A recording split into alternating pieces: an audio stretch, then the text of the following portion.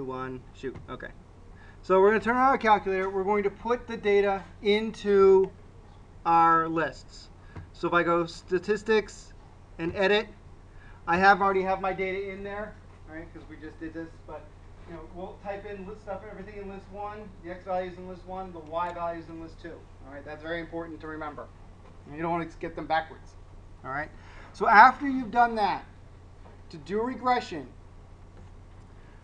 first let's get some pertinent data here. So we're going to calculate our 2 variable statistics so we can get our x and y bars.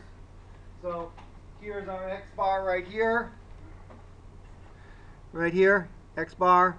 Scroll down. We can see y bar right there, okay, because those will be on our regression line. All right, that's really all you need to know about those, but it's nice to have those points, for graphing purposes if you ever have to write these out by hand. Okay, so after we get our x and y variables, our x and y means, all right, we have our standard deviations if they ask about them. We can then go back in statistics. Oops, wait, I forgot one thing. Make sure the diagnostic is on. So we're going to go down to D. That's I. I want D.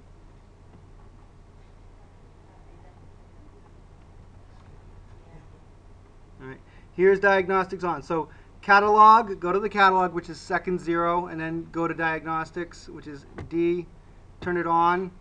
All right, that's it. This will allow you to put the R squared and the R values, get them automatically. Otherwise, it just gives you the A plus BX values. And then you have to go find them again. You have to go find R. So this will do that automatically, right? We all like that. That's cool. It's a good thing. So now we're going to have it calculate our regression line. So calc. And this book likes A plus BX form. You can use the AX plus B, but just remember where the variables are. So A plus BX form. Because this is the reason we like putting them in L1 and L2, I don't have to type in where the values are. Right? We can do that if we want, but we don't have to. All right. The next thing we want to do is we want to have it put the regression line right into our graph. So to do that, we go to variables here, go over to y variables, and it's a function because it has an x, right? Y equals mx plus b. So enter. And then enter. And now it gives us our A, which is our y-intercept, our B, which is our slope, our R squared, and our R. Right, it's calculated all those pieces for us.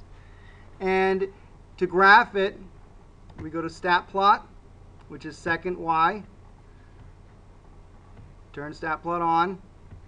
Okay, this is already in, scatter plot mode, so we're good.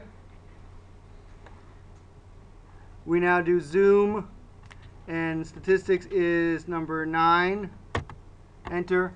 It will graph our data as well as the regression line. Okay? So that's everything there. I realize that wasn't slow motion, but there is a video. This will be up in like 2 seconds. Well, maybe not 2 seconds. All right?